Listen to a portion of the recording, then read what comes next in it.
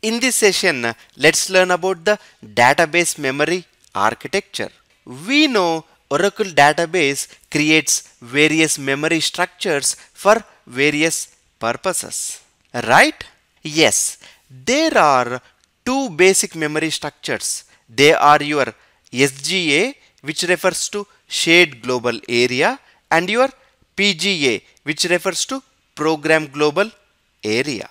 The shared global area is a set of memory structures which are used to store your data and the control information related to a Oracle instance.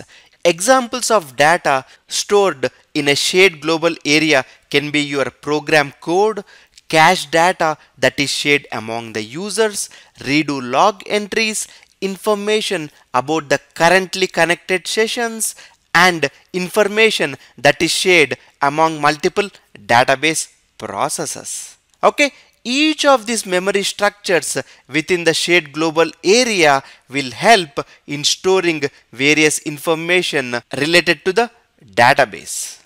Okay, the reason it is called as shared is because all the information present in this shared global area is shared by all the processes. Okay, the other memory structure is program global area. This program global area is a non-shared memory. That means it doesn't share the data stored in this program global area with any other processes. Okay, each server process and a background process will be allocated a program global area, and the data stored within that program global area is only visible to the specific server process.